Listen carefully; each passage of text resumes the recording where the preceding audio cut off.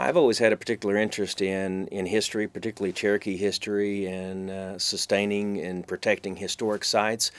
Cherokee Councilman Keith Austin had actually brought this idea to me some time ago and said we ought to have our own registry. The United States has a registry. We ought to have a registry to help prioritize how we spend our resources and to sort of raise the profile of these sites. So he and I went to work. We crafted some legislation that I think will make a big difference, a positive difference in our efforts to protect these sites, raise the profile of these sites, and we're already getting started. So the draft registry is already in the works.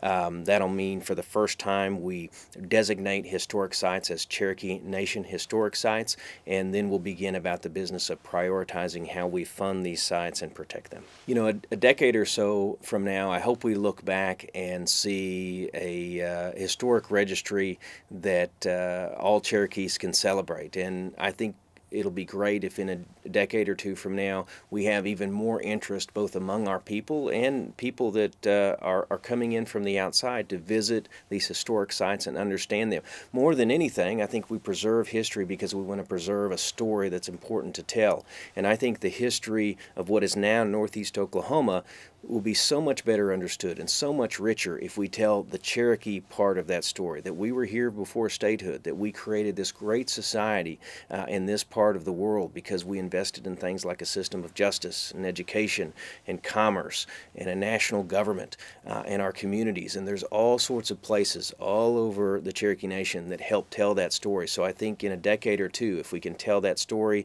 in a more robust, comprehensive way, I think it'll be in part a credit to the Historic Registry Act.